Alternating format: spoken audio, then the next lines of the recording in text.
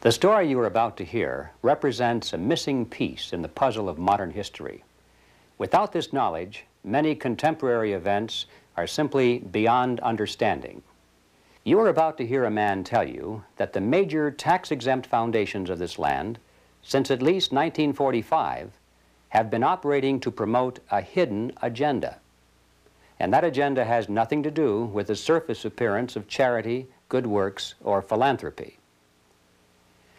This man will tell you that the real objectives include the creation of a worldwide collective estate, including the Soviet Union, which is to be ruled from behind the scenes by those same interests which now control the tax-exempt foundations. The man who tells this story is none other than Mr. Norman Dodd, who in 1954 was the staff director of the Congressional Special Committee to investigate tax-exempt foundations, sometimes referred to as the Reece Committee, in recognition of its chairman, Congressman Carroll Reece. The interview you are about to see was conducted by me in 1982. I had no immediate use for the material at that time, but I realized that Mr. Dodd's story was of extreme importance, and since he was advanced in age and not in good health, I simply wanted to capture his recollections on videotape while he was still with us. It was a wise decision because Mr. Dodd did pass away just a short time afterward. In recent months, there has been a resurgence of interest in the substance of Mr. Dodd's story, and we have decided to make it available to the general public.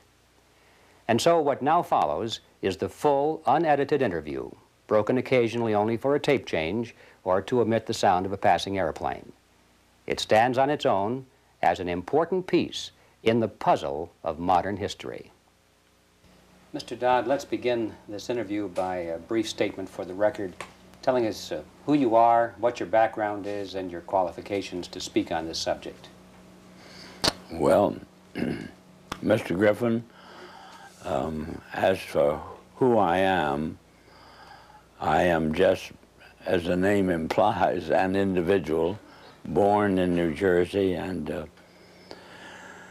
educated in private schools, eventually in a school called Andover, Massachusetts, and then Yale University, and running through my whole period of being brought up and growing up, I have been an indefatigable reader, and I have had one major interest, and that was this country, as I was led to believe it was originally founded.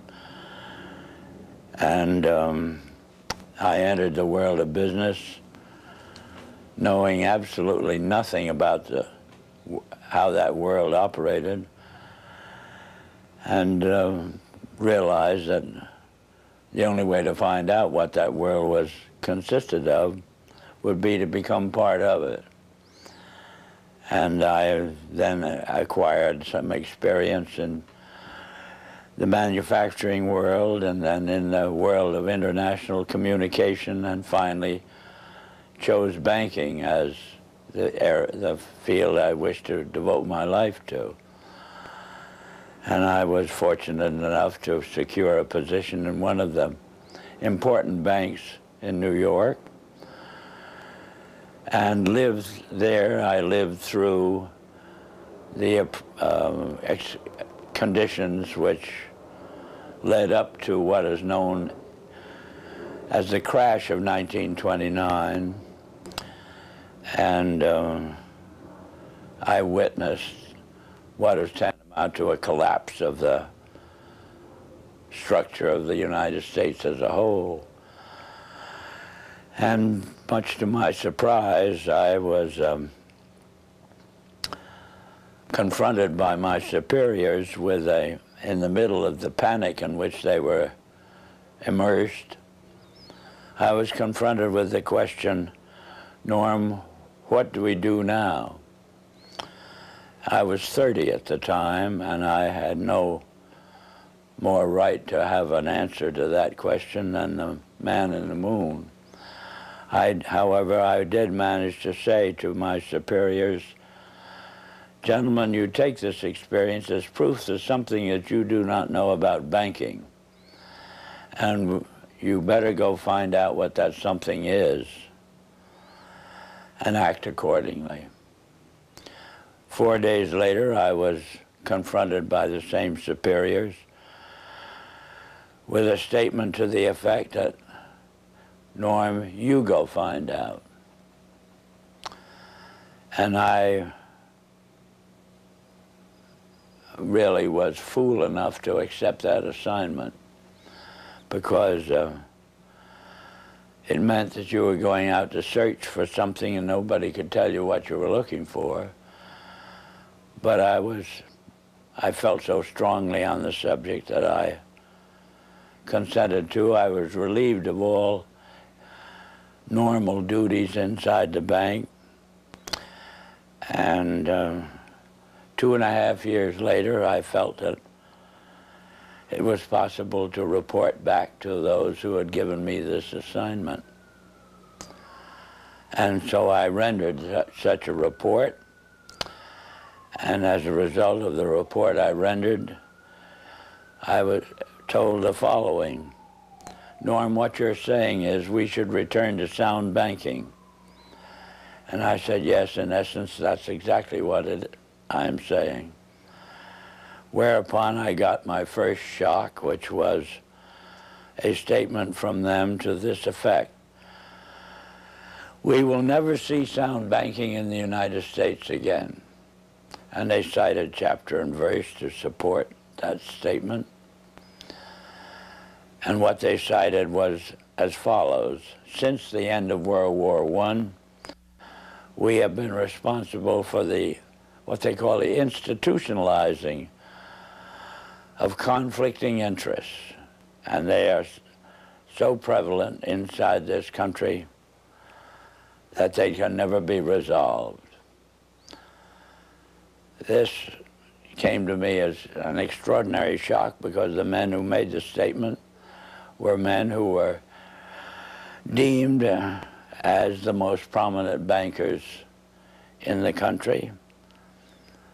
The bank of which I was a part was spoken of as a Morgan bank. And coming from men of that caliber, a statement of that kind made a tremendous impression on me. And the type of impression that it made on me was, I wondered if I, as an individual and it's what they call a junior officer of the bank, could, with the same enthusiasm, foster the progress and the policies of the bank. I spent about a year trying to think this out and came to the conclusion that I would have to resign. I did resign, and as a consequence of that, had this experience. When my letter of resignation reached the desk of the president of the bank, he sent for me. And then I came to visit with him, and he stated to me, Norm, I have your letter, but I don't believe you understand what's happened in the last 10 days. And I said, no, Mr. Cochran, I have no idea what's happened. Well, he said, the directors have never been able to get your report to them out of their mind. And as a result, they have decided that you, as an individual, must begin at once, and you must reorganize this bank in keeping with your own ideas. And he then said, now, can I tear up your letter? And inasmuch as what had been said to me was offering me, at the age of, by then, 33, about as fine an opportunity for service to the country as I could imagine, I said yes.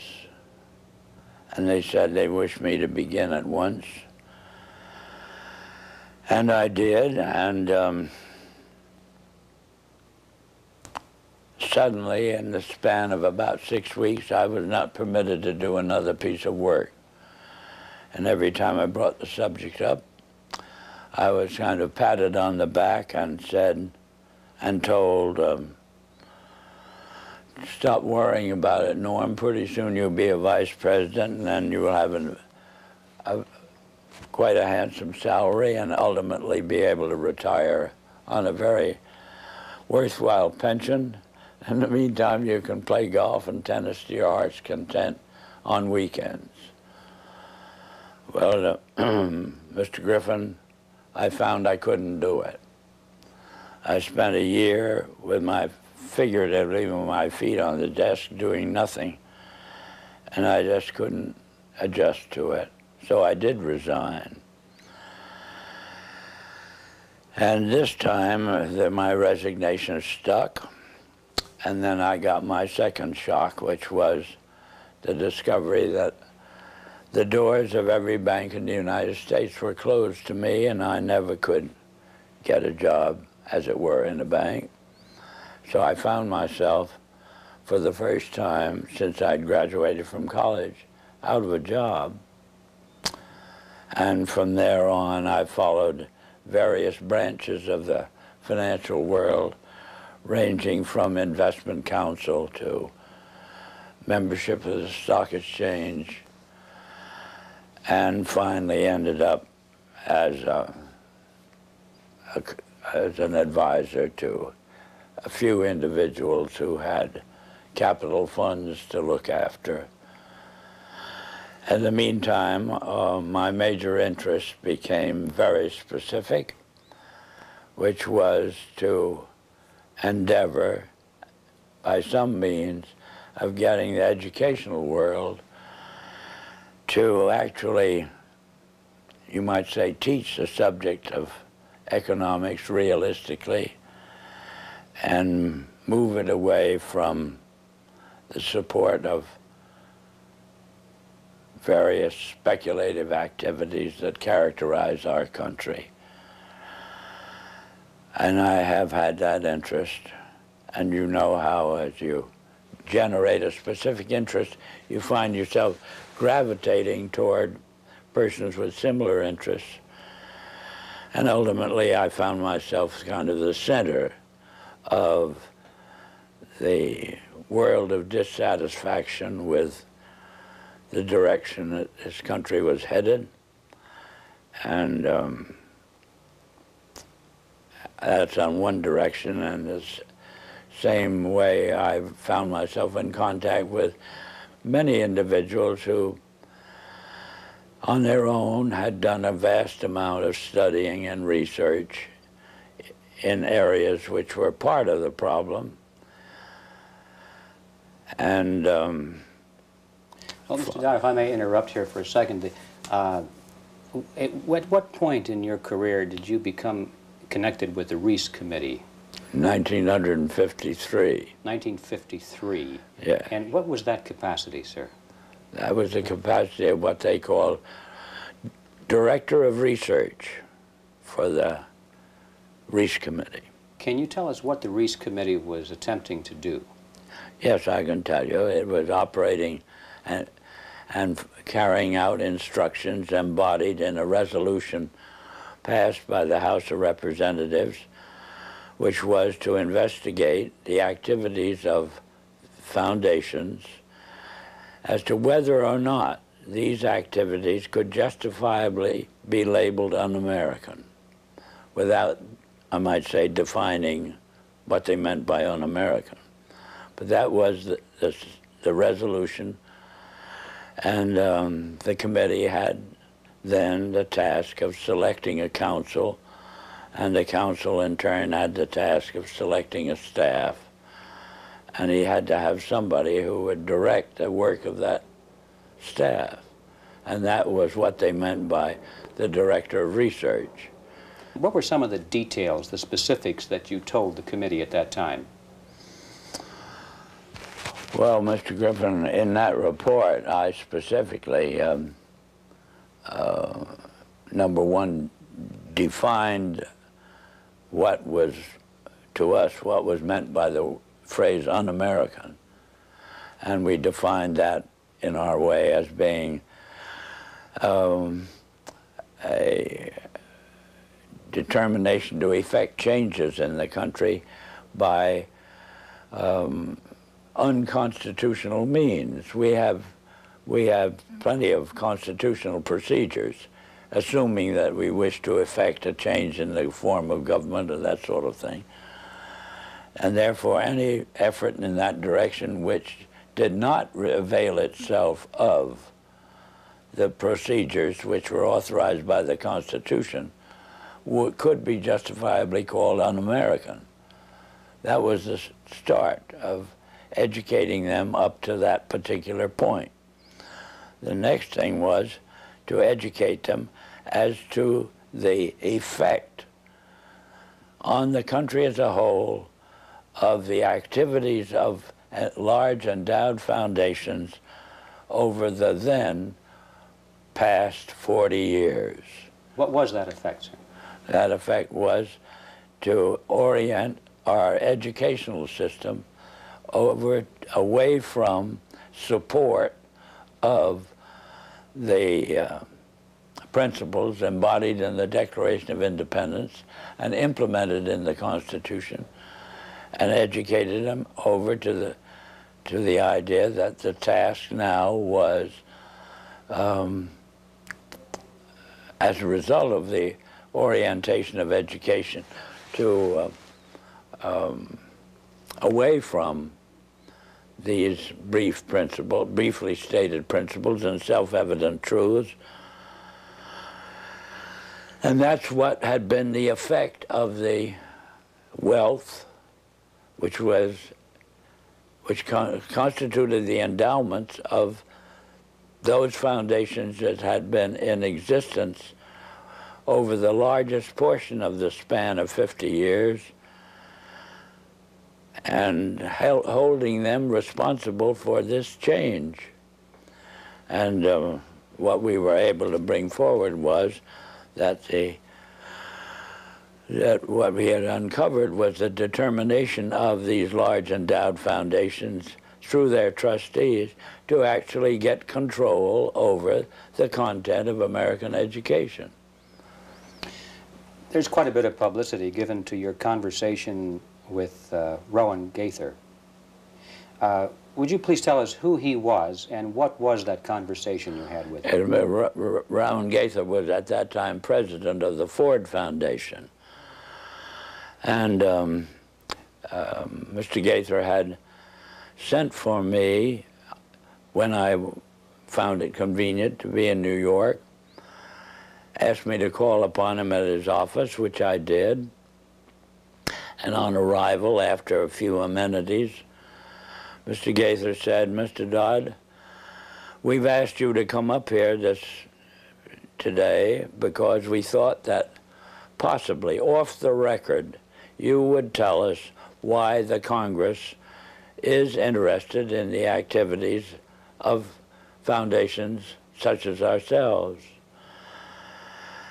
And before I could think of how I would reply to that statement, Mr. Gaither then went on voluntarily and stated, he said, "Mr. Dodd, all of us that have a hand in the making of policies here have had experience either with the OSS during the war or the European Economic Administration after the war. We've had experience operating under directives, and these directives emanate and did emanate from the White House. Now we still operate under just such directives. Would you like to know what the substance of these directives is?" And I said, "Yes, Mr. Gaither, I'd like very much to know." Whereupon he made this statement to me, namely, "Mr. Dodd, we here operate on in response to similar directives, the substance of which is that we shall use our grant-making power so to alter life in the United States that it can be comfortably merged with the Soviet Union." Well, parenthetically, Mr. Griffin, nearly fell off the chair. I of course, didn't, but my response to Mr. Gaither then was, well, Mr. Gaither, I can now answer your first question. You forced the Congress of the United States to spend $150,000 to find out what you just told me. So why don't you I said, of course, legally you're entitled to make grants for this purpose, but I don't think you're entitled to withhold that information from the people of the country to whom you're indebted for your tax exemption. So why don't you tell the people of the country, that's what you've told me? And his answer was, we would not think of doing any such thing. So then I said, well, Mr. Gaither, obviously, you forced the Congress to spend this money in order to find out what you've just told me. Mr. Dodd, you have spoken before about some interesting things that were discovered by Catherine Casey at the Carnegie Endowment. Can you tell us that story, please? Yes, I'm glad to, Mr. Griffin. This experience that you have just referred to came about in response to a letter which I had written to the Carnegie Endowment for International Peace, asking certain questions and gathering certain information. And on the arrival of that letter, Dr. Johnson, who was then president of the Carnegie Endowment, telephoned me and said, did I ever come up to New York? And I said, yes, I did, more or less each weekend. And he said, well, when you're next here, will you drop in and see us? Which I did. And again, on arrival at the office of the endowment, I found myself in the presence of Dr. Joseph Johnson, the president, who was a successor to Alger Hiss, two vice presidents, and their own counsel, a partner in the firm of Sullivan and Cromwell. And Dr. Johnson said, after, again, amenities, Mr. Dodd, we have your letter. We can answer all those questions, but it'd be a great deal of trouble. And we have a counter-suggestion. And our counter-suggestion is that if you can spare a member of your staff for 2 weeks and send that member up to New York, we will give to that member a room in the library and the minute books of this foundation since its inception. And we think that whatever you want to find out or the Congress wants to find out will be obvious from those minutes. Well, my first reaction was they'd lost their mind. I had a pretty good idea of what those minutes would contain, but I realized that Dr. Johnson had only been in office 2 years, and the vice presidents were relatively young men, and counsel seemed to be also a young man, and I guessed that probably they'd never read the minutes themselves. And so I said I had somebody, I would take it. I would accept their offer, and I went back to Washington, and I selected the member of my staff who was on my staff, having been a practicing attorney in Washington, but she was on my staff to see to it that I didn't break any congressional procedures or rules. In addition to which, she was unsympathetic to the purpose of the investigation. She was level-headed and a very reasonably brilliant, capable lady. And her attitude toward the investigation was, what could possibly be wrong with foundations? They do so much good.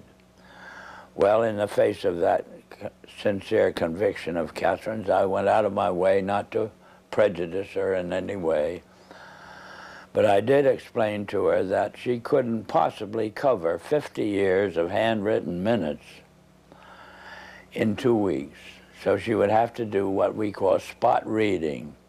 and I blocked out certain periods of time to concentrate on. And off she went to New York. She came back at the end of 2 weeks with the following in the way of, on dictaphone belts. We are now at the year 1908, which was the year that the Carnegie began operations. And in that year, the trustees, meeting for the first time, raised a specific question, which they discussed throughout the balance of the year in a very learned fashion. And the question is there any means known more effective than war, assuming you wish to alter the life of an entire people?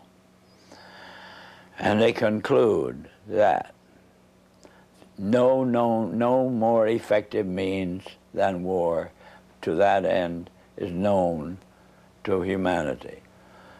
So then in 1909 they raised the second question and discussed it, namely, how do we involve the United States in a war? Well, I doubt at that time if there was any subject more removed from the thinking of most of the people of this country than its involvement in a war. There were intermittent shows in the Balkans, but I doubt very much if many people even knew where the Balkans was. Then finally, they answer that question as follows. We must control the State Department. And then that very naturally raises the question of how do we do that?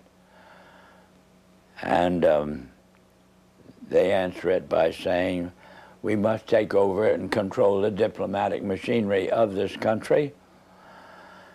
And finally they resolve to aim at that as an objective.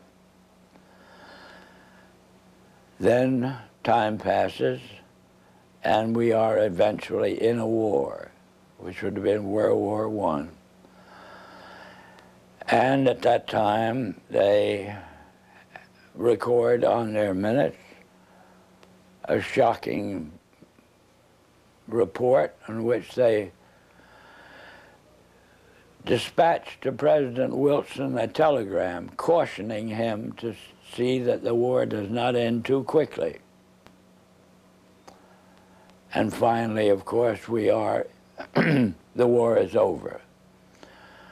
At that time, their interest shifts over to preventing what they call a reversion of life in the United States to what it was prior to 1914, when World War I broke out.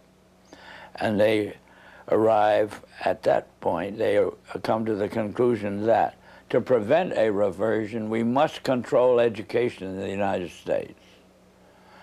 And they realize that that's a pretty big task.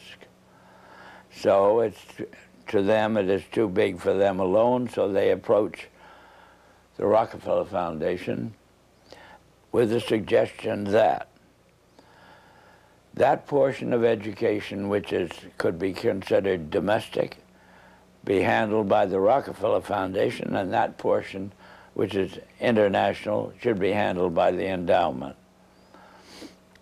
And they then decide that the key to the success of these two operations lay in an alteration of the teaching of American history.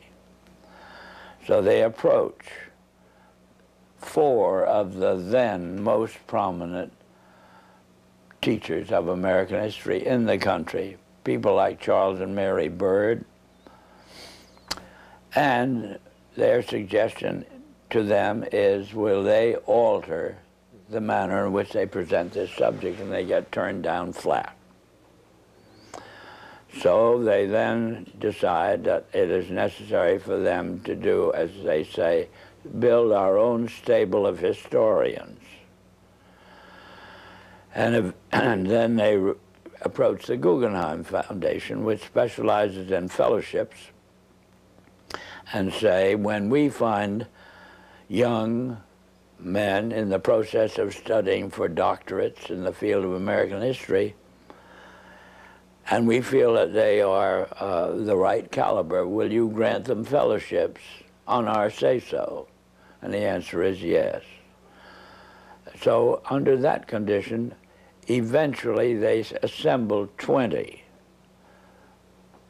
And they take this 20 potential teachers of American history to London, and there they're briefed into what is expected of them when, as and if they secure appointments in keeping with the doctorates they will have earned.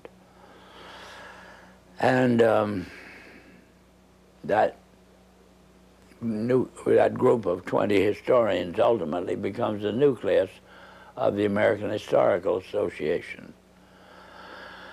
And then toward the end of the 1920s, the endowment grants to the American Historical Association $400,000 for a study of our history in a manner which points to what can this country can it look forward to in the future. And that culminates in a 7-volume study, the last volume of which is, of course, in essence, a summary of the contents of the other 6. And the essence of the last volume is the future of this country belongs to collectivism administered with characteristic American efficiency. That's the story that ultimately grew out of, and of course was what could have been presented by the members of this congressional committee to the Congress as a whole for just exactly what it said.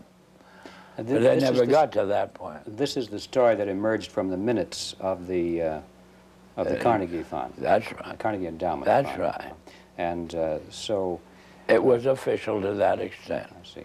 And Catherine Casey brought all of these back in the form of dictated notes or verbatim readings of the minutes. On dictaphone belts. Are those in existence today? I don't know. But if they are, they're somewhere in the archives under the control of the Congress, House of Representatives. How many people actually heard those, or were they typed up transcripts made of them? How many people actually heard those recordings? Oh, 3 maybe. Myself, my top assistants, and Catherine. Yeah, I might tell you this experience, as far as its impact on Catherine Casey was concerned, was she never was able to return to her law practice. If it hadn't been for Carroll Reece's ability to tuck her away on a job with the Federal Trade Commission, I don't know what would have happened to Catherine, but ultimately she lost her mind as a result of it. Terrible shock to her. It's a very rough experience to encounter proof of these kinds. Mr. Dodd, what kind, well, can you summarize the opposition to the committee, the Reece Committee, and particularly the efforts to sabotage the committee? Well, they began right at the start of the work of an operating staff, Mr. Griffin, and it began on the day in which the committee met for the purpose of consenting to or confirming my appointment to the position of Director of Research. Thanks to the abstention of the minority members of the committee, that is the 2 Democratic members, from voting, why technically I was unanimously appointed. And well, wasn't the White House involved in opposition to well, the committee? not at this particular point, sir. Mr. Reece ordered counsel and myself to visit Wayne Hayes. And Wayne Hayes was the ranking minority member of the committee as a Democrat. So we, counsel and I, had to go down to Mr. Hayes' office, which we did. Mr. Hayes greeted us with the flat statement directed primarily to me, which was that I am opposed to this investigation. I regard it as nothing but an effort on the part of Carroll Reece to gain a little prominence, and so I'll do everything I can to see that it fails. Well, I am kind of a strange personality in the sense that a challenge of that nature interests me. Our counsel withdrew. He went over and sat on a couch on Mr. Reece's office and pouted. But I sort of took up this statement of Hayes as a challenge and set myself the goal of winning him over to our point of view. And I started by noticing on his desk that there was a book. And the book was of the type that there are many in these days that would be complaining about the spread of communism in Hungary, or that type of book.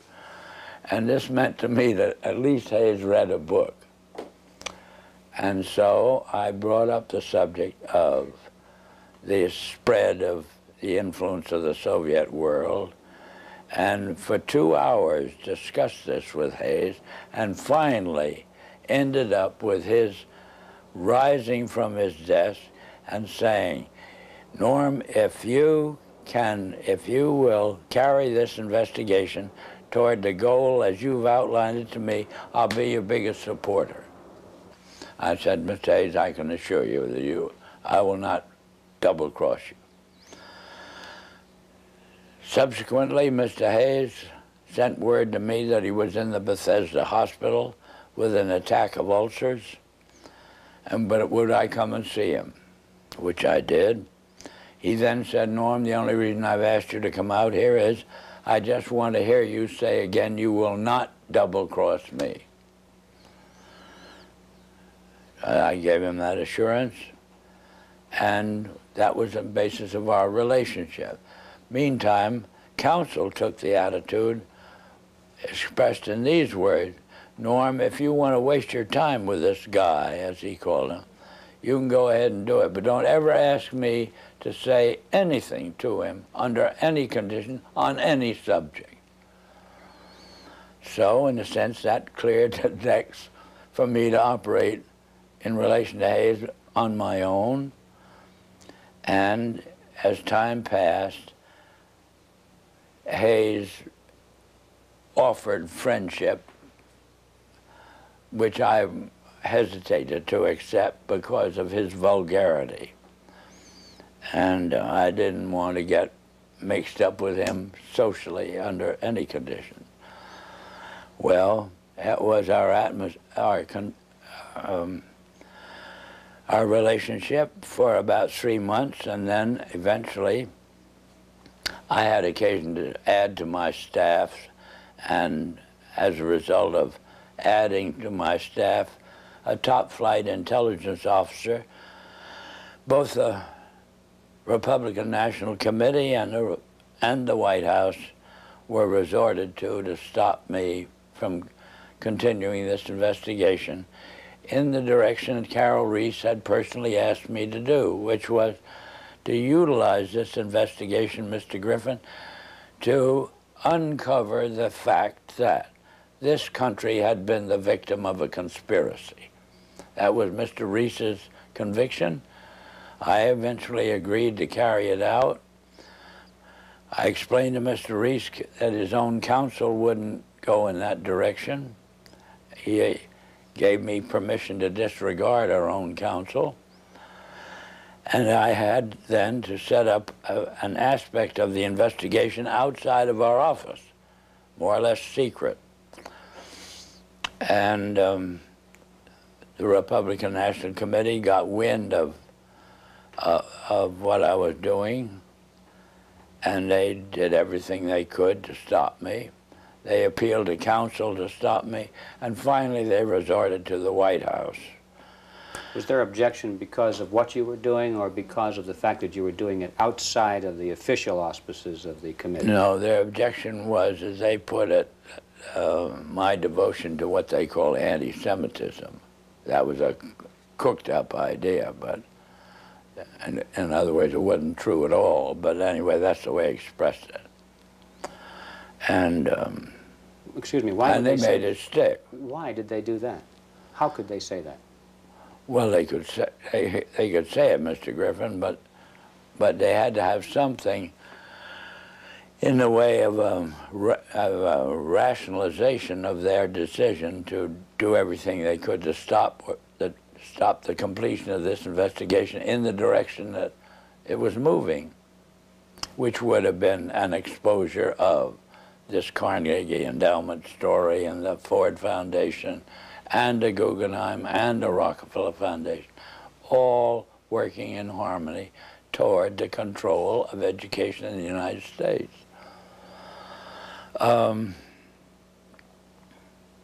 Well, in any event, to secure the help of the White House in the picture, they assigned, they got the White House to cause the liaison personality between the White House and the Hill, a major person, to go up to Hayes and try to get him to, as it were, actively oppose what the investigation was engaged in. And Hayes very kindly then would listen to this visit from Major Person. Then he would call me and say, Norm, come up to my office, I have a good deal to tell you. I would go up. He'd tell me, I've just had a visit from Major Person, and he wants me to break up this investigation. So I then say, well, Wayne, what did you do? What did you say to him? He said, I just told him to get the hell out. And he did that 3 times, and I got pretty proud of him in the sense that he was, as it were, backing me up. And we finally embarked upon hearings at Hayes' request, because he wanted to get them out of the way before he went abroad in the summer. And but why were the hearings finally terminated? What happened to the committee? What happened to the committee or the hearings? Or the hearings. Hmm? The hearings. Oh, the hearings were terminated. Carroll Reece was up against such a furor as Hayes, through the activity of our own counsel. Hayes became convinced that he was being double-crossed, and he put on a show in a public hearing room, Mr. Griffin, that was an absolute disgrace. And he called Carroll Reece publicly every name in the book, and Mr. Reece took this as proof that he couldn't continue the hearings.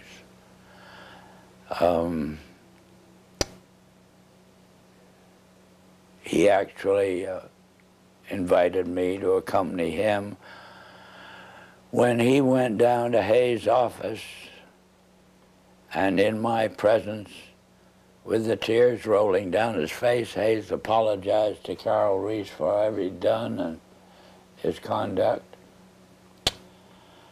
and apologized to me.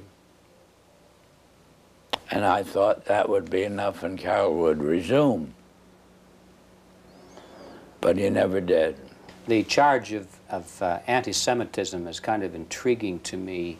What was the basis of that charge?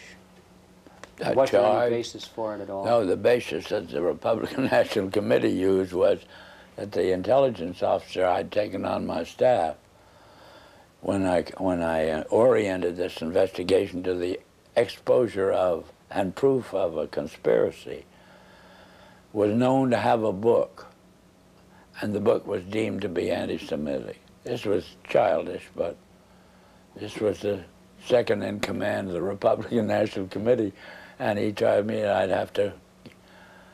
would have to dismiss this person from my staff. Who was that person, sir? Who was that person? The person? Yes. A Colonel Lee Lorraine. Lee Lorraine. Yeah. And what was his book, do you recall? The title of his book? The book they referred to was called Waters Flowing Eastward, which was a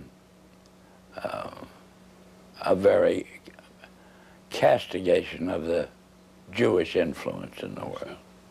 What were some of the other charges made by Mr. Hayes against Mr. Reece?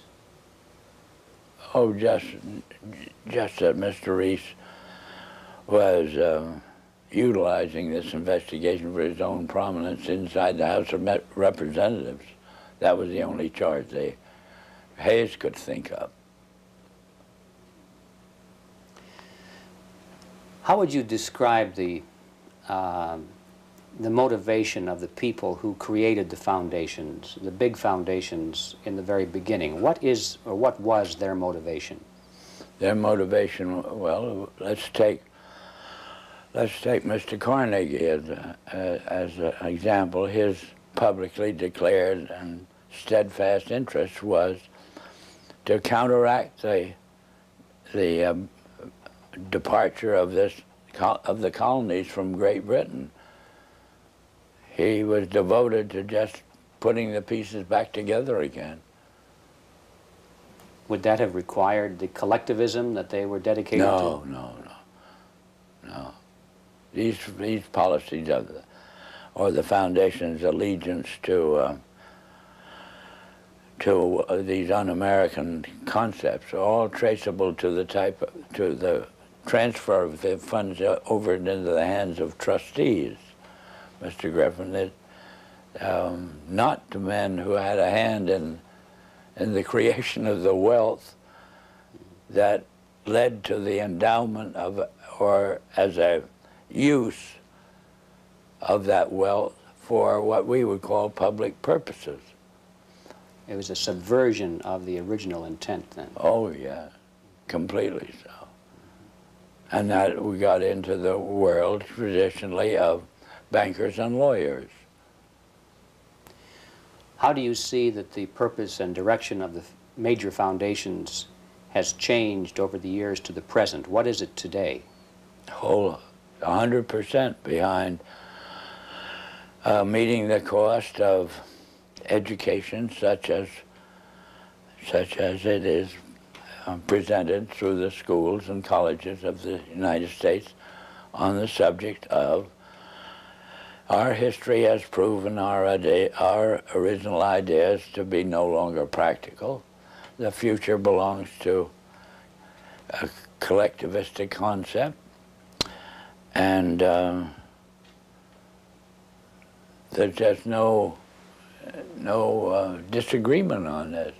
Why do the foundations generously support communist causes in the United States? Well, because to them, what communism represents a means of developing what we call a monopoly. That is, the organization, we'll say, of large-scale industry into an administrable unit. Do they think that they will be one of the administrators? They will be the beneficiaries of it, yes.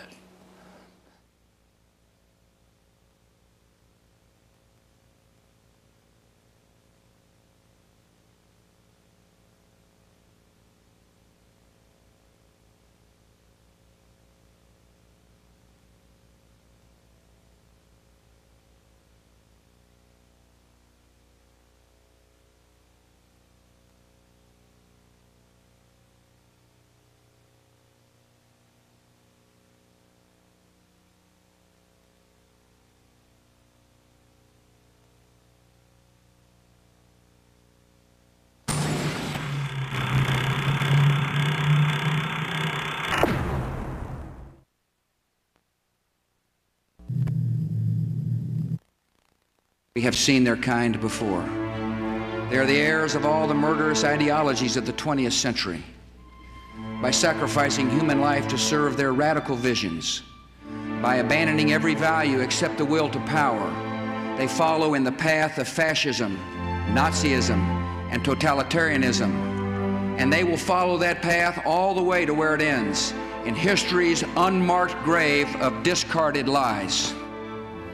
Every nation in every region now has a decision to make. Either you are with us or you are with the terrorists.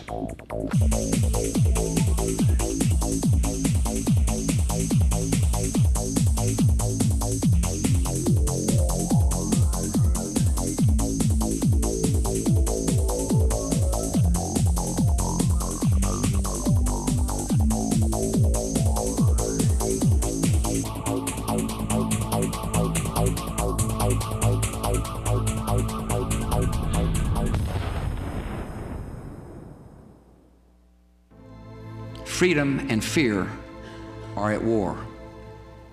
The advance of human freedom, the great achievement of our time and the great hope of every time, now depends on us.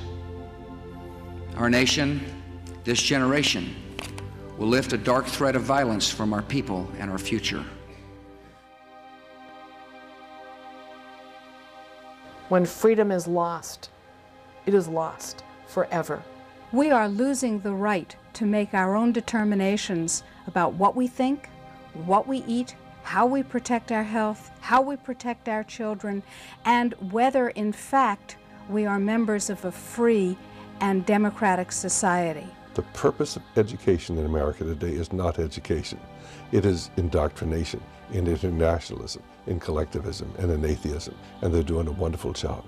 They have to destroy the United States Constitution and our way of life. And they've got to do so in such a way that will actually embrace it. You have to get a hold of the minds of the young. Why